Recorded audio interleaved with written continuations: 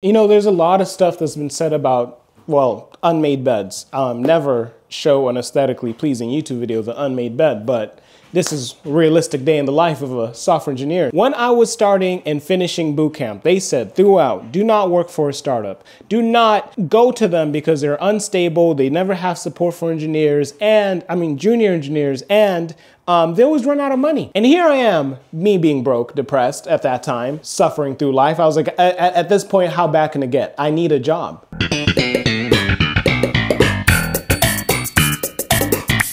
This video is going to be dedicated to what it's like to work at a startup, the realistic situation of it, not the fear mongering that comes with it. There's ups and downs, don't get me wrong, depending on what part of your career you're at, financially, mentally, all this stuff.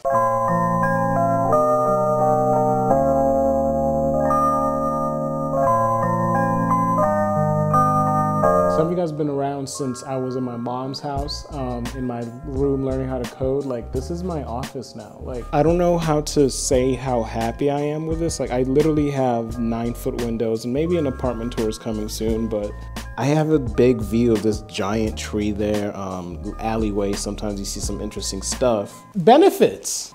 If you're in your journey learning how to be a software engineer right now, promise you, keep pushing. I'm currently dog sitting right now and there's a lot of hair on my floor, and when you have black wooden floors, you can see everything.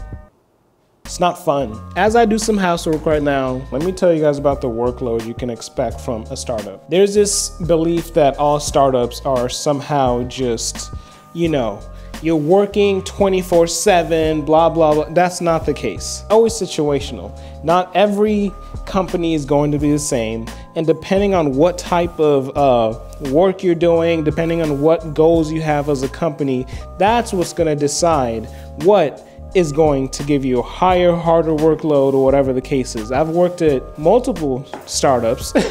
I've been the first hire at a startup before. If you guys remember that, they just decided to stop paying me. It's all different. The previous startup that I worked at, everyone had a hard stop at 5 p.m. It doesn't matter what we're doing.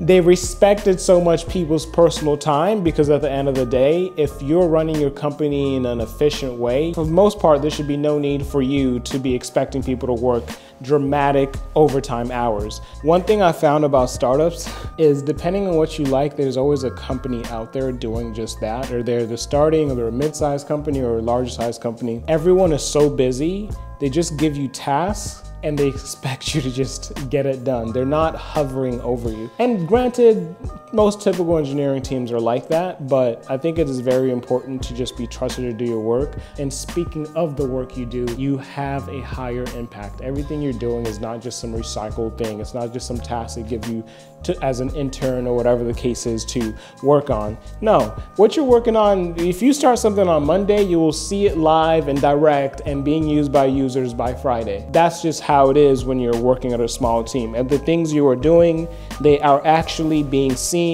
Do you think more Black people should get into tech? Yeah, and I think more Black people actually enjoy it. I think Black people like challenges, because we do. We're always challenged. She said, I'm a strong, independent Black woman. I don't like to struggle.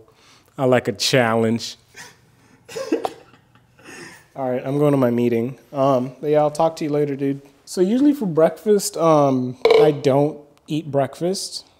I'll never be that grown up. What I started doing is just making a simple smoothie to make myself feel full. I feel like breakfast shouldn't be a heavy ass meal. So boom, it was me. It was me and my smoothie. 2 bananas, yogurt of any sort, you know, a little protein, almond milk, breeze if you must.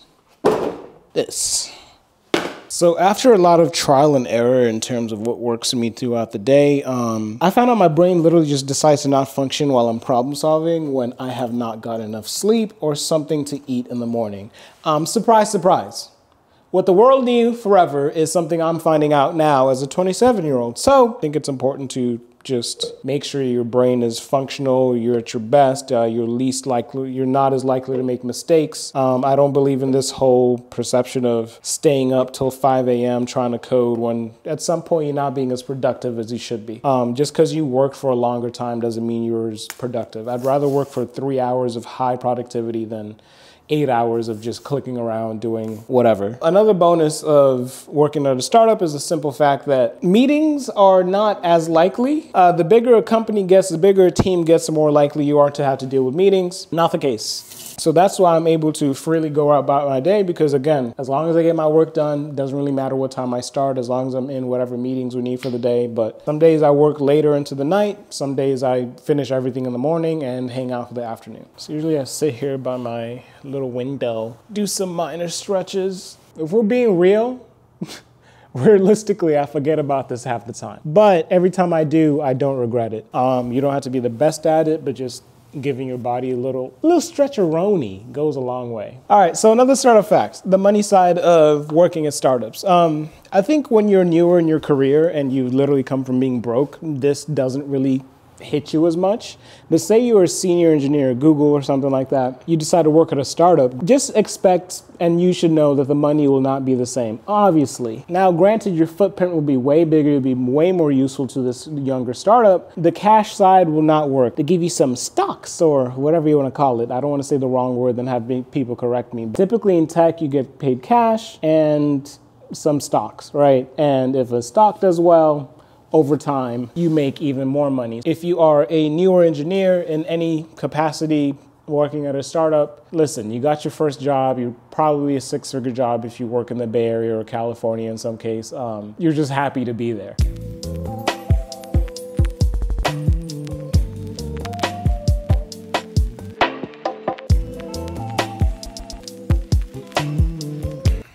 Things went horribly wrong. I coded for a few hours. I've been stuck for a few hours. I started stuck. I'm ending stuck.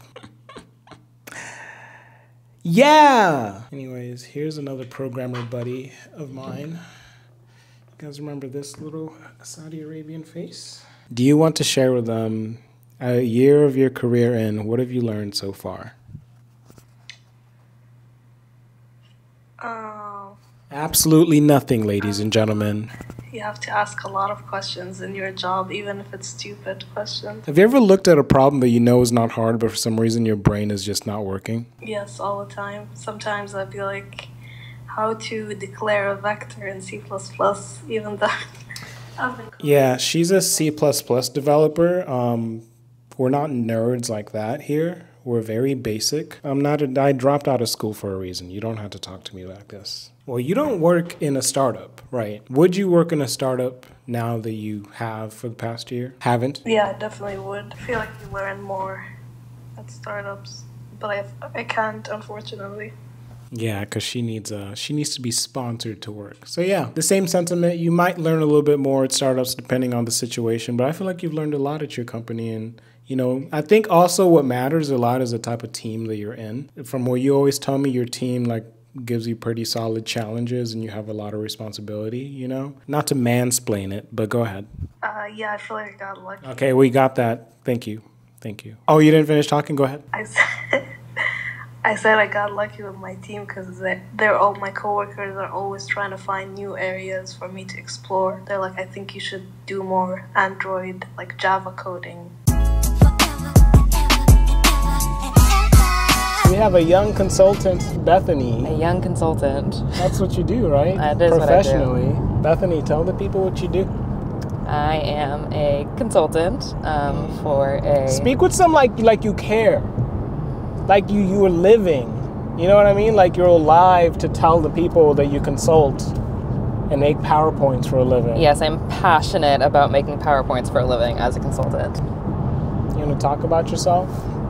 Sure, I'd love to. Anyways, never mind. Don't do that. So Bethany wants to get into tech. Project management? Product right? management. Product management. I guess my question to you, would you work at a startup for your first job or do you want to go somewhere more established? I would work at a startup for my first job. Yeah. I feel like there's more, you have the opportunity to wear more hats when you work for a smaller company. Yeah, that big head needs a lot of hats. Yes, large head, large thoughts, lots of hats. I don't know what it is, but I feel like you could easily go from consultant to project management or product management Yeah, I agree. Just a different kind of PowerPoint.